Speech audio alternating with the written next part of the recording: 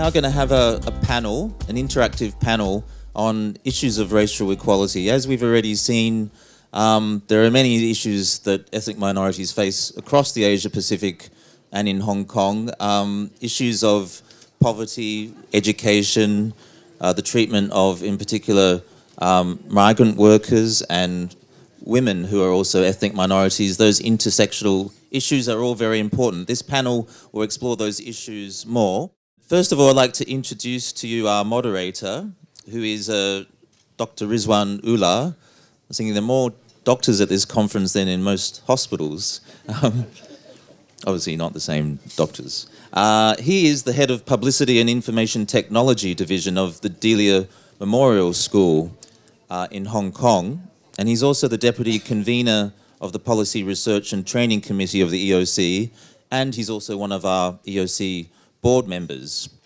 But he is particularly suited to this discussion because he has over 15 years of experience in teaching, including, most importantly, non-ethnic Chinese people in Hong Kong. And as Stephen Fisher said, that is a major barrier for ethnic minorities learning Chinese. So with that, I'd like to welcome Rizwan to the floor.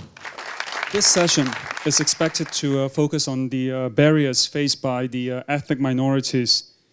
And here, like for people who stays in Hong Kong, you might try to figure out like why we are bringing in migrant workers and then education and poverty, these three things together. So maybe we can look at this in a way like this.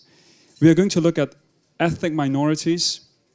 There are two groups, subgroups. One are the foreign domestic helpers, migrant workers, and the other are the ethnic minorities. And then we'll look at education and poverty, how that is affecting them. So before I get into all these nitty-gritty details, I want to introduce the heavyweights sitting next to me. So each of them have their specialization, either because they work in groups that work with NGOs or countries that they represent. And this session will be aimed at sharing the experiences and the cross-learning opportunities they may provide. So later, they will focus on the progress and development that have helped them to serve their communities and overcome barriers. And the title of this talk later will be Barriers to Ethnic Minorities in Focus. And as Peter has mentioned earlier, it's an interactive session. So please try to record the input you had from the three speakers earlier and later from the heavyweights. And do ask questions towards the end. There'll be 15 minutes, so start writing down your question or get a question later. We don't want to make it only among us. It's interactive, so all of us. So let me just quickly go through the heavyweights that we have. So I'll start from the far end there. So it's Ms. Phyllis Chang. She is actually the executive director of Hong Kong Unison, a local NGO that upholds racial equality and the rights of ethnic minority residents in Hong Kong. So she leads Unison, for example, calling for the amendments to the Race Discrimination Ordinance, as well as for inclusive and equitable education opportunities for ethnic minority students. Now, Unison regularly meets with the government officials and lawmakers to advocate policy changes for the betterment of ethnic minorities. And she actually recently returned with her team from Geneva after attending the 96th session of the United Nations Committee on the Elimination of Racial Discrimination. And then I would like to introduce well, please give a big round of applause to Mr. Phyllis Chang. Yes, yeah. Okay, then Mr. Ahmed Damanik. So he is the chairperson of the National Commission on Human Rights of Indonesia and lecturer at the Department of Politics, Faculty of Social and Political Sciences in North Samudera University. He has substantial experience in human rights and child rights issues. Now, he was the chair of Ethical Board of Election Committee of North Sumatra in 2009 and has been working for the advancement of children's rights since 1986, when he established Yayasan KKSP, the Center for Child Rights and Education, which specializes in addressing issues such as child labor and education. So a big round of applause to Mr. Domanek. And then, moving on, Ms. Kay McArdle. So is the first CEO of the Pathfinders, which was established in October 2003. Now, Pathfinders is a Hong Kong charity that works to help pregnant migrant working women and their children. So it does this by providing humanitarian assistance such as food, clothing, shelter, and much more, like counseling, education, healthcare, and legal services. Now, Kay is actually responsible for Pathfinder's strategic development with particular focus on government, consular, academic, and interagency relations and law and policy work. Now, a Hong Kong and UK qualified lawyer and mediator by background. So Kay previously worked at Mayer Brown, JSM, Goldman Sachs, and Masons. And a big round of applause to Ms. Kay. And last but not least, we have Mr. Ashwin Raj. So it will not be complete if we don't have Asia Pacific. So Mr. Ashwin Raj is from Fiji, and he is the director of the Human Rights and Anti-Discrimination Commission of Fiji and the chairperson of the Media Industry Development Authority. So please, a big round of applause to Mr. Ashwin. Now, so we will go through some questions and we will be interacting. And I would encourage all the guests to start scribbling your question. And we only have 45 minutes for discussion, so later I hope I have to do my job. And then we'll try to get their Q&A and answer some of the things that has not been answered or that you wish to share. So to start with, now, in any order, may I ask each of you to give a very quick overview of the work you do with respect to migrants and racial minorities in each of your respective countries or areas of work. So the floor is yours now. So maybe, well, let's not be students in a classroom, okay? So maybe we start with Phyllis first. Hello, I'll start first. So I'm Phyllis of Hong Kong Unison. As Dr. Riz already explained, we work for equality for ethnic minority residents in Hong Kong. Why I stress residents? Because he also mentioned that there are different groups of non-ethnic Chinese people in Hong Kong, namely the residents who have been here second or two or three generations already, and then there are asylum seekers and refugees who have actually not a resident status in Hong Kong, and as well as the migrant domestic workers whom Dr. Pujo Kapai has already mentioned. Most of them are Filipinos and Indonesians, so they're also non-ethnic Chinese.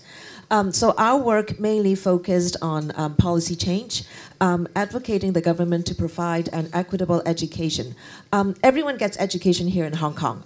We have 12 years of free education and 9 years of compulsory education. But those of you who came here yesterday also heard Professor Cheung, who was the first chair of the Equal Opportunities Commission. We're talking about substantive equality. And in the very first talk with Dr. Stephen Fisher this morning, he also mentioned about the gaps in the education system, which is not treating really ethnic minorities equally. So my work is more focused on education issues because that's a root cause of the many problems that ethnic minorities face here currently in Hong Kong, and also the race discrimination ordinance amendments. So these are our major focus of work. So we'll come back to you later more on the education and the race discrimination ordinance, if we have time for that. Okay. Maybe, how about Mr. Ahmed? Thank you very much, Rizwan, as moderator. Give me a chance to speak. Our commission is independent state institution on human rights. This is the 25th year of establishment of commissions under a regime of authoritarian Suharto, but after that reviewed by national law on human rights. So there are 4 national law mandated to us. One is human rights national law, law of human rights code. It is related to the gross violation of human rights like genocides, crimes against humanity, and others. And the third is the national law on eradication of discrimination based on racial and ethnic. And the last one is the national law on protection of social conflict. By these four national law, we have a duty to do pro justicia investigation for gross violation of human rights, especially. And then to do monitoring, study, education, or mediation, etc., to another case of human rights violations. We have 7 commissioners with 350 staff. Next year we will have another additional 150 staff, so we'll around 500. And 6 branch offices, because Indonesia is a very big country with 17,000 of island, 261 million of people.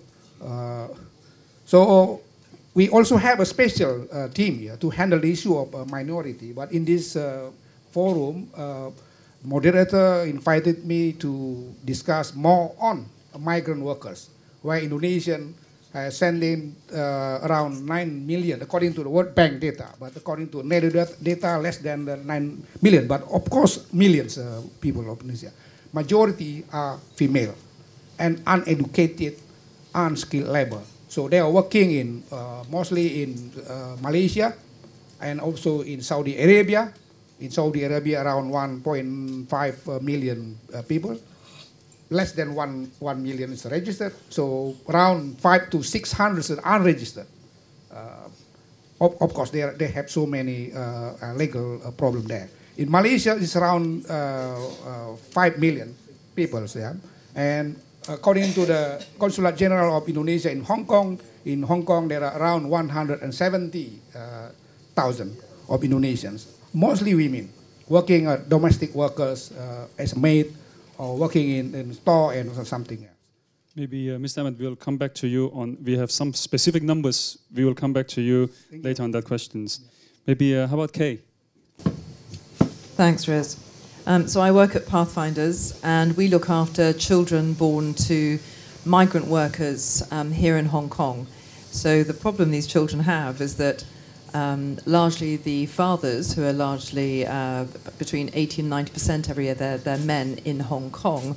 The biological fathers fall out of the picture, and the baby is then left with its mother, generally derided, not very welcomed, and largely despised within a context of extreme poverty. The work we do is to ensure that this predominantly stateless group of children is protected, and we do that by helping their mums. The mums typically are migrant domestic workers. They can also be hotel workers. We are a receiving nation of significant amounts of labour supply from the Asia-Pacific region, predominantly Indonesians and Filipinos, predominantly female, predominantly of childbearing age, and for reasons I am yet to understand, we do not have any guidance as to what a healthy, happy, well-managed pregnancy and birth should look like in this context. So the headline is that we provide humanitarian supplies and support. We have a small shelter.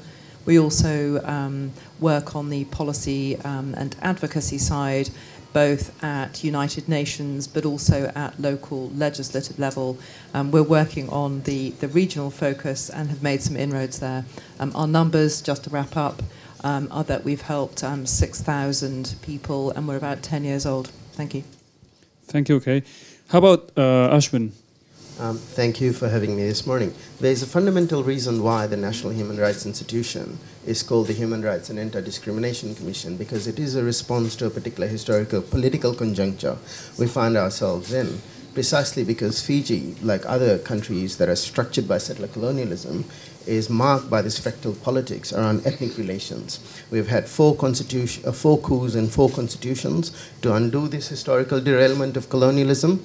And one of the problems is that with the primacy of race, pretty much characterized by the false binary between ethnic accommodation and accumulation, we've actually forgotten the ways in which they're actually dialectically linked in terms of inequality and the ways in which inequality manifests itself along ethnic lines.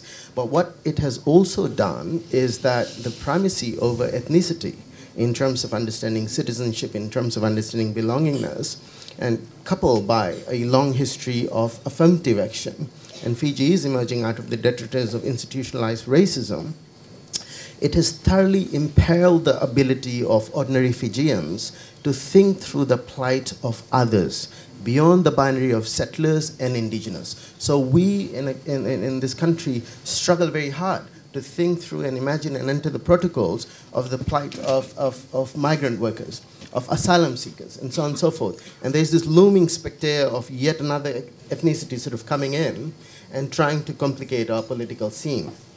And I think one of the things that we, and I'm going to close here, and hopefully there'll be conditions of possibility for larger sort of discussion around it, the ways in which the primacy of ethnicity then imperils our ability to think through principles of non-discrimination that would apply to all. So just to extend on what Ashwin has just mentioned, well, obviously today we only have a very short time. And I believe today is just the beginning, and we hope later, when we have identified some of the barriers or something that we have shared, towards the end we can come up with some food for thought, like some solutions that we can take together with us, and then we can have further discussion on that. And I would encourage the members in the audience also to, if you have any thoughts, you can share it with us at the end. So, well, to begin with, now, we can first look at the migrant workers first. Now, like Pooja in her presentation earlier, she mentioned she did an intersectional analysis and also did some elaboration on the migrant workers in Hong Kong, like in particular the domestic helpers, about the live-in rule, can't get right of abode and can't change jobs, and lists of things that they have. Now, Kay, can you actually tell us a little more on the cases that you are looking at? Like, what are the problems that these victims face? It's quite a long list, actually. Why don't I walk you through a bit of a story? So the classic case at Pathfinders, and these are, by definition, they become complex in different aspects, but I'll just give you a basic rundown. In short step, if I may. So a migrant worker is employed as a foreign domestic worker, which is under a specific contract form. She is subject to a very special set of minimum wages that apply to her. They don't apply to anyone else in Hong Kong, but they apply to her. She works. She's entitled at law to maternity protection. But if she becomes pregnant, the majority of our cases see that she is fired because she's pregnant, which is terrible in so many respects. And what happens in terms of humanity and loss of dignity is you then begin this cycle of precarity, which is quite unimaginable when you sit, as I do, in the benefit, for most of my life, of air conditioning and so on. And what happens is she immediately, because of the live-in rule attached to her contract terms, becomes homeless. So now you have a pregnant homeless woman.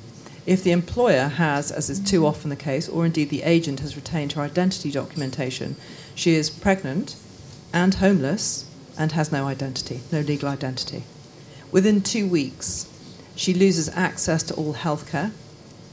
There are no maternity checks going on. All those checks that most people get when they're pregnant, she loses. So she's now homeless, penniless, has no identity and no healthcare to support her. The child is then born, quite often with no support at all. And generally at this point, no one's congratulated her on her pregnancy. No one is offering support. She is entirely alone. Where's she living? She's living in one of the old refugee places in Hong Kong. We have many. Or in one of the former farms, the chicken or the pig farms in the New Territories, which are extremely basic housing, extremely basic. I can't emphasize that enough, with open sewerage and so on. The child is then born. If there are difficulties with the child or the child is born prematurely, there is nowhere or no one she can approach or ask for help from. And even if she could, she doesn't know, because she's not from here, that she could dial 999 and ask for help. We had an exact case like this 2 weeks ago, where the woman actually miscarried early and went to the hospital. And the first thing that happened was not to see how she was doing, but they called the police, suspecting an illegal abortion. And that case was just heartbreaking. I can talk about that later, but let me continue with a normal case. So the man is not in the picture because the man, the biological father, is in fact her husband in Indonesia. And so what happens in these cases is the child then arrives and is born without medical support, without an identity. And then what happens is the woman is arrested for being an immigration overstayer. And that is how you know that there is a significant injustice here, because this woman is ultimately the victim of a crime. Under the laws which do exist, both the Employment Ordinance and our Sex Discrimination Ordinance, about which we've heard a great deal, provide that terminating a woman's employment when pregnant is a criminal offence. And yet she, as a result of that, ends up as the immigration overstayer, as the criminal herself. And a more destitute or easier to prey on victim you really could not find than a homeless, penniless, identityless mother and newborn child. And that's where the precarity kicks off anew. Abuse, neglect, trafficking.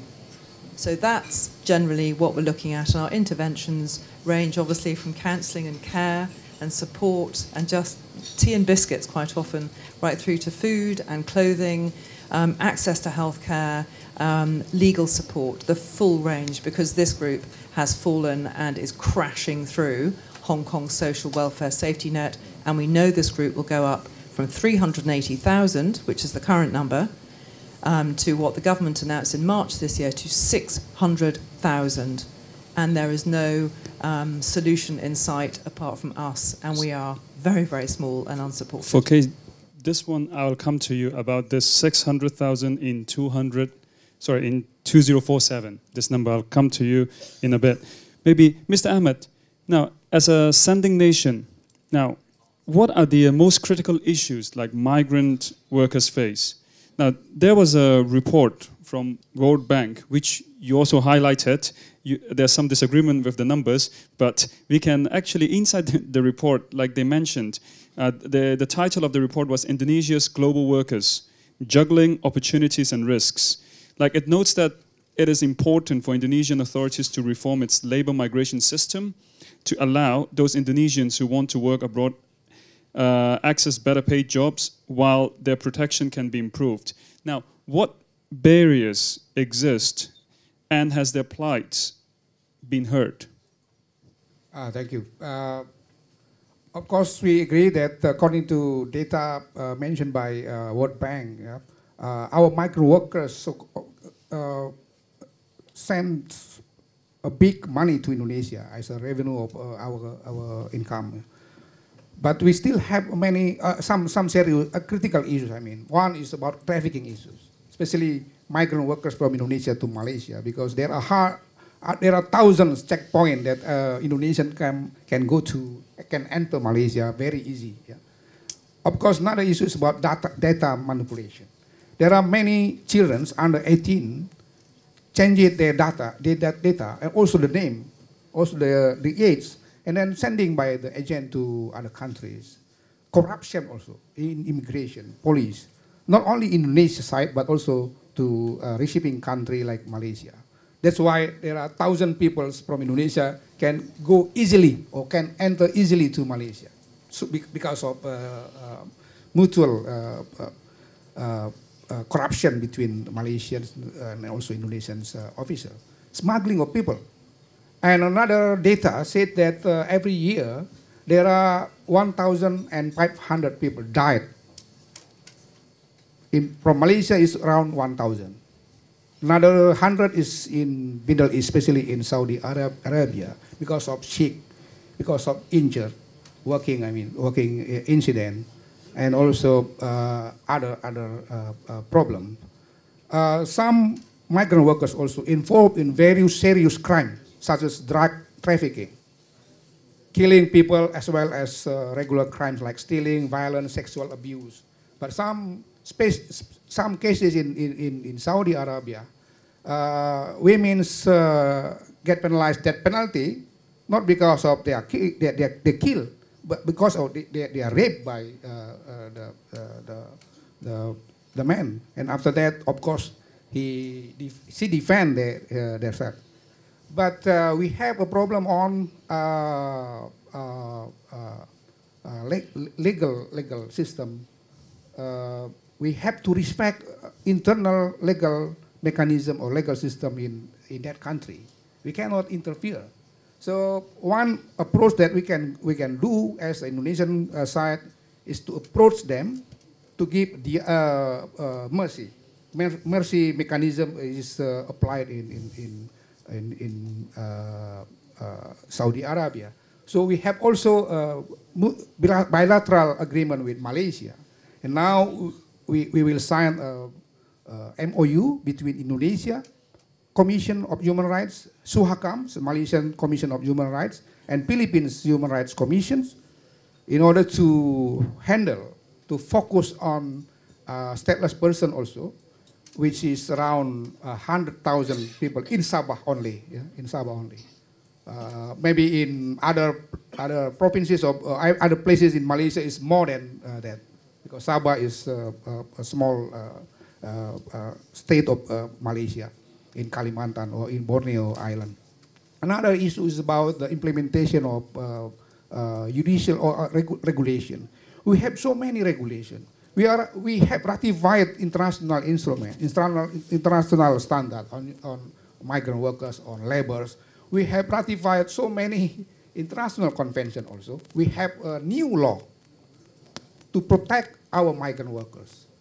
But we still have a lack of implementation on that good regulations. Sometimes it's because of corruption, sometimes it's because of political will. It's so weak from the government. Even though the government has set up since some years ago a special body for protecting and preventing or helping our migrant workers.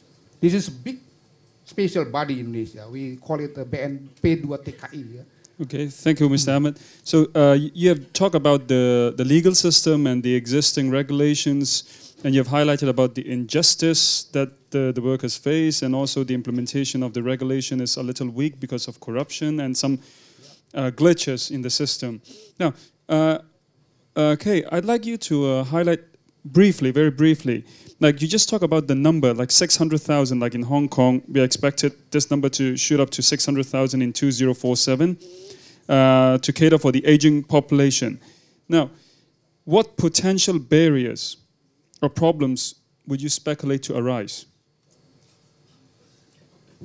This might be a long list as well. I'll try and be brief. We can keep it, yeah. So the issues are that the aging population isn't just a linear construct. As we increase our aging population, we see higher incidences of Alzheimer's. So it's not just your regular elderly care, it is specialized elderly care.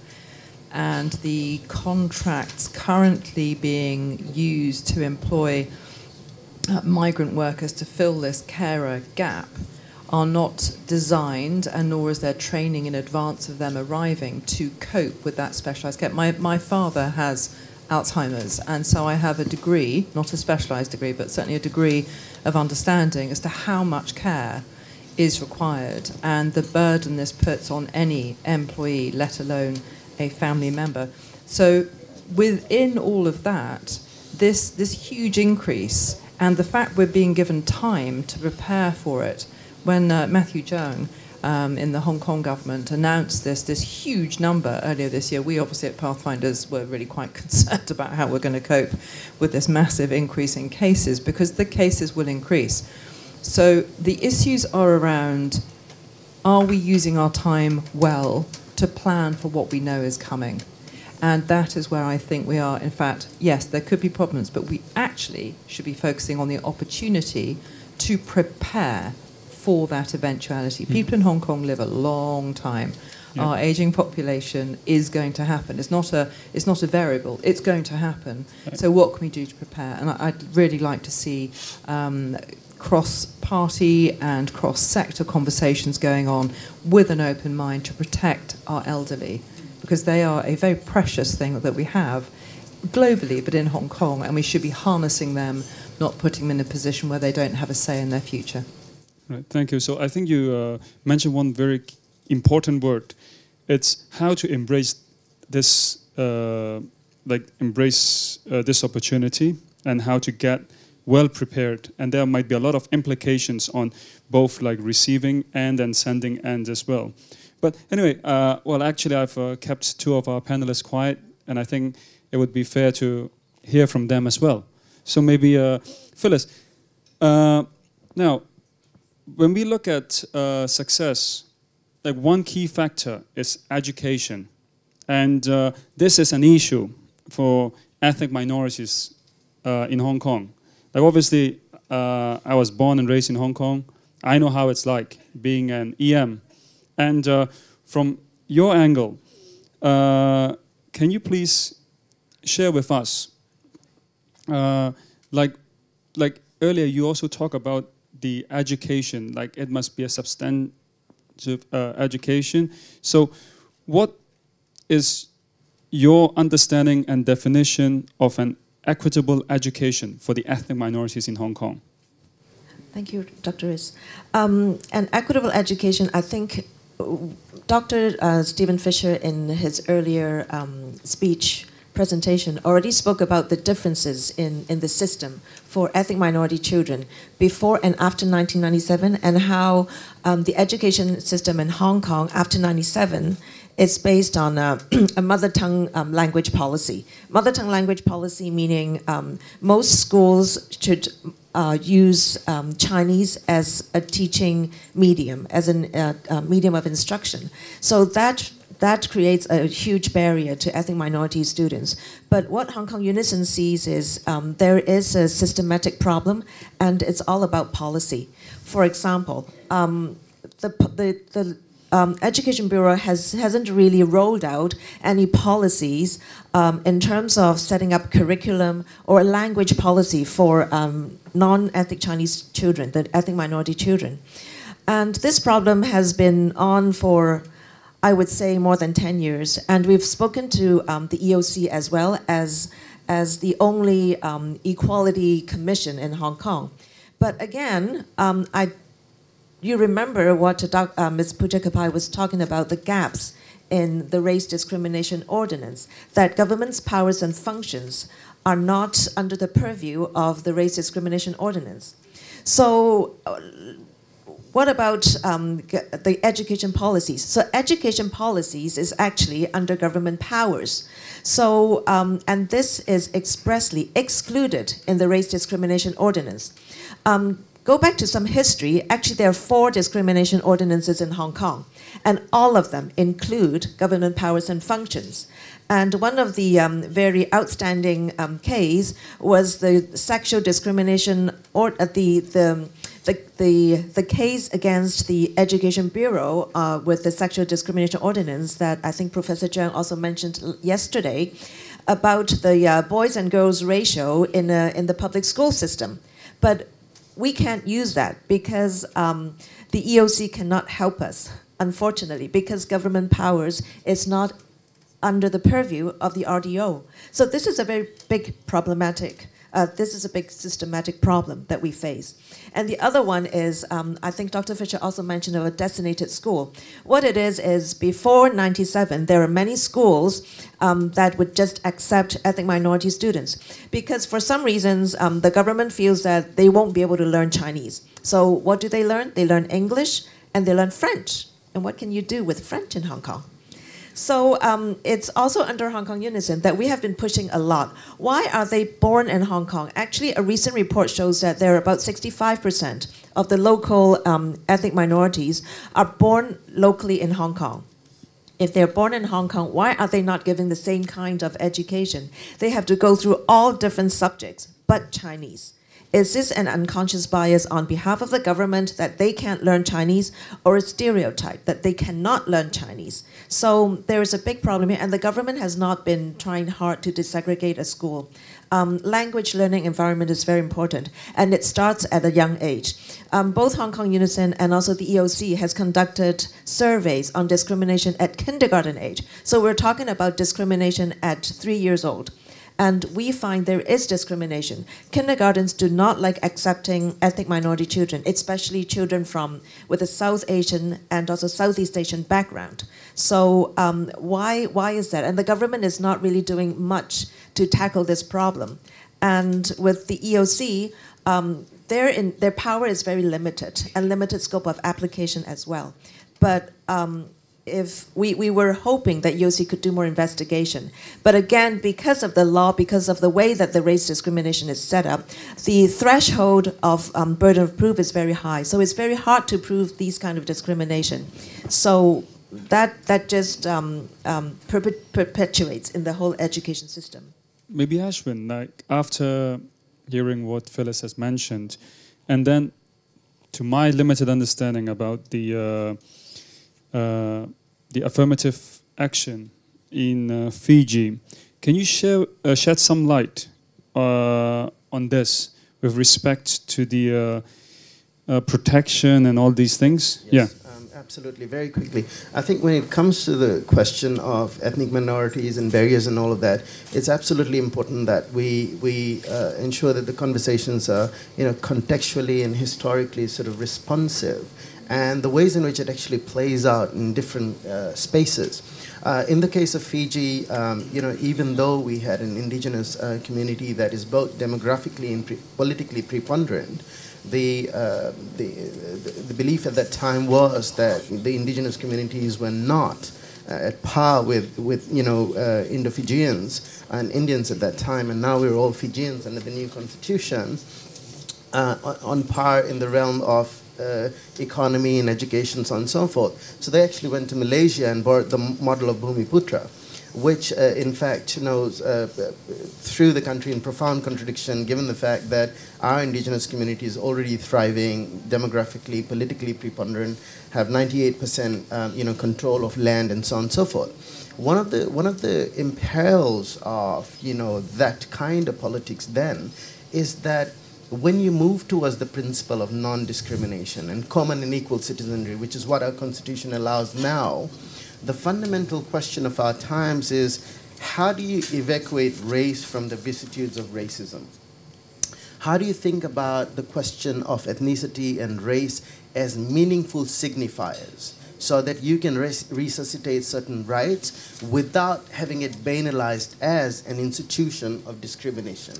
So I think that's the fundamental question of our times, and this is where the question around and the paranoia and the anxiety around sort of minority discourse comes into play, especially when it comes to issues of human trafficking, asylum seekers. We had one asylum seeker in our country last year, and he was an Iranian. And this person had just landed into the country, and already there was so much discussion about the Islamicization of Fiji, and he happened to be a Christian. Rampant criminalization. We're going to have refugee camps, so on and so forth. And it was mostly coming from Indo-Fijians, and I thought these guys should be the last people talking about this stuff because they've been on the receiving end of discrimination. So this is why I think the conversation around non-discrimination needs to start sort of being a conversation about how we resuscitate some of these terms meaningfully, categoristically. And this is where I think the role of national human rights commissions come in. Because for a lot of people, when there is a suspension of the economy of rights, precisely because they're in a state of precarity, this is where we come in. And I think we've got a long way to go in terms of looking at the ways in which we can resuscitate terms such as race and ethnicity as significant markers of difference, as signifiers that are positive for reclaiming of certain rights, the restitution of rights where there's been a suspension, but also to target racism and discrimination, which actually emanates from the very basis of identification. So that's the binary we're in. And I'm pretty sure Fiji is not a state of exception. From the conversation I'm hearing, this seems to be. And again, how do you then talk about these things in a meaningful way so that it does not descend into racial and religious vilification? The fine line between free speech and hate speech. That's another big struggle for us. Thank you, Mr. Ashman. Now, let me just share with you like the words that I've been hearing, some of the recurring theme, like so far, like looking at the migrant workers and the ethnic minorities, like one word that I'm hearing, like I heard a few times, is gaps, injustice, slow implementation, and affirmative action.